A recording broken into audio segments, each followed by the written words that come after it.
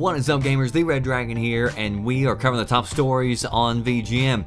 So, the next big evolution in gaming is virtual reality. That is the thing that everybody's going crazy for. The Oculus Rift has made really big headlines recently, and it appears that both Microsoft and Sony are working on their own virtual headsets. And it appears that PlayStation 4 is going to hit the ground running first.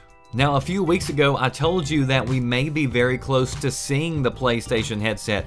They said that there were rumors that it could possibly be at the last games conference that came up, but it never did show. But there are reports today that were saying that that report was still true, that Sony was debating whether or not to show it, and instead they decided just to focus on the PlayStation 4 for this launch, which I think was a good decision on their part, because, I mean, why show all your cards when you don't have to? Sony definitely has the momentum going forward. They had it at the last game conference, so they could hold on to this and come out a few months later and say, hey, you want a virtual reality headset? We've got you covered. So today we're learning that back in May, Sony did indeed apply for a patent for a headset specifically for the PlayStation. Now, I've told you before with Sony's headsets that they already had a headset that's out there on the market that you can watch like videos and movies on.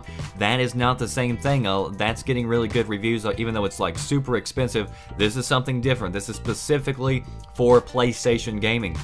And see, I know that a lot of people don't have the faith that I do in motion control capture like with the PlayStation camera or the Xbox Kinect, but see, I've got a pretty big imagination, and see, these are the things that I think about, because I think whenever you start incorporating these different things like virtual reality, then motion controls becomes a lot more immersive. Whenever you're reaching out and grabbing something and you're immersed in this complete world, and you don't have 6 to 7 feet in front of you, and you don't have to keep your head looking at your TV screen and in this unnatural form. And of course, you know, right now, that aspect of completely immersing yourself in a world, or having one of those platforms where you can run in place on, you know, that doesn't make sense for the casual consumer. But, you know, at one time, owning a computer didn't make sense for the average consumer. But now we all have computers in our pockets that we walk around with. They're called cell phones. So it has to start somewhere, and I think virtual reality is definitely going to be the next big thing for at least the next few years. And both Sony and Microsoft going to be investing heavily into this. And the talk online does sound like Sony's device is just a few short months from being revealed, and could be on the store shelves by autumn of 2014. So definitely something to be excited about and to think about with your next gen purchase. That does it for me, the Red Dragon. Post below, let me know, how excited are you about virtual reality? Is it something that you're interested in? Me personally, I mean, I'm interested to see where the technology goes. I'm happy that they're doing it.